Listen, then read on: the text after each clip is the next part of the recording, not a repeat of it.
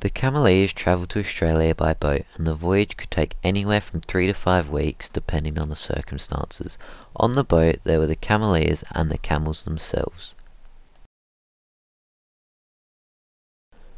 When they arrived in Australia, they often built mosques to pray in. They were very important to the Cameleers' religion, which was most often Muslim. All the mosques were built by Cameleers, and they were used every day to pray and worship in. The oldest mosque in Australia is in Mary in Adelaide. This was built in 1861 and is still standing today.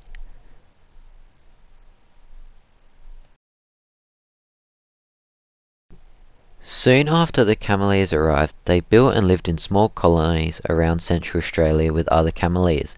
These colonies would usually hold up to 5 Cameleers and would have room to keep the camels as well.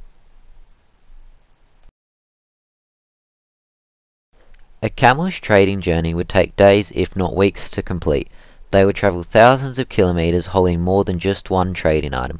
Often they would hold all their trading items and have a route of more than one person to trade with.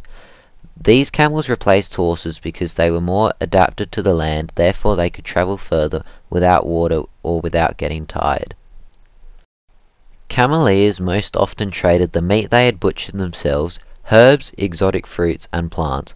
Most of these things were things that were very hard for small colonies to get hold of, but was easy for the Cameleers as these things were usually around their colonies. Eventually train lines came in, which started to make the Cameleers less useful as a train was quicker and easier. The train line would often divide half of a town into an Afghan side on one side and an English town on the other side. Because of this there was often racial violence, mainly towards Cameleers.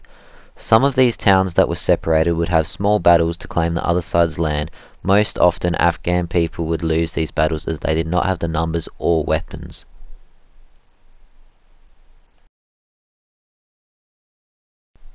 Bye. Thank you for watching. I hope you enjoyed.